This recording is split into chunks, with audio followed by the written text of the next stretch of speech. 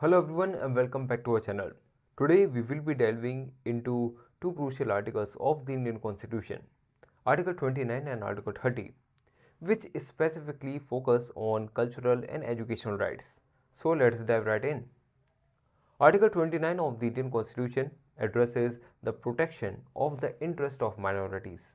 Now when we say minorities, we are referring to any section of citizens residing in India with distinct language, script or culture.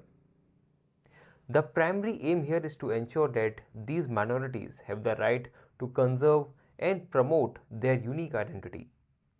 Clause 1 of Article 29 emphasizes the right to these minorities to conserve their language, script and culture.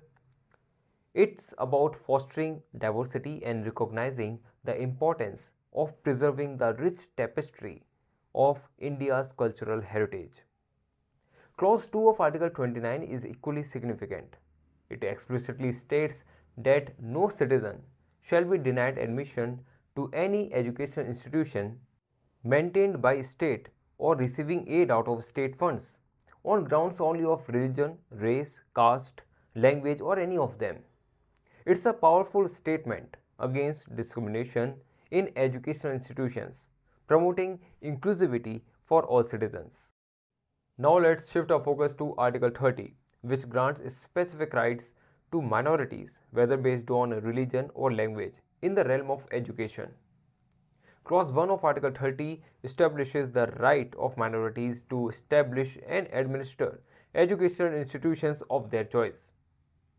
This means that communities, whether defined by religion or language, have the autonomy to set up and manage education institutions in alignment with their linguistic preferences and cultural preferences.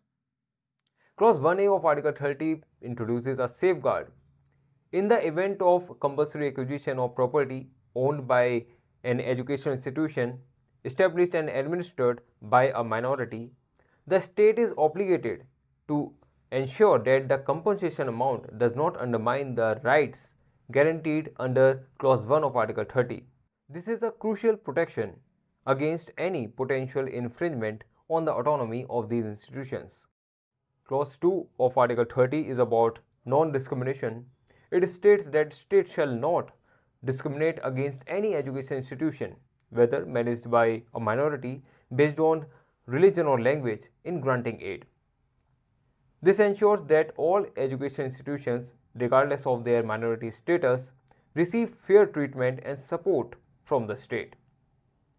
So in a nutshell, Article 29 and Article 30 of the Indian Constitution are integral in safeguarding the cultural and educational rights of minorities. They promote diversity, inclusivity and autonomy for communities to preserve their unique identities and contribute to the rich tapestry of our nation. If you found this video helpful, please make sure to like, share and subscribe to our channel for more educational content. Until then, keep exploring, keep learning. I will see you in the next video. Goodbye.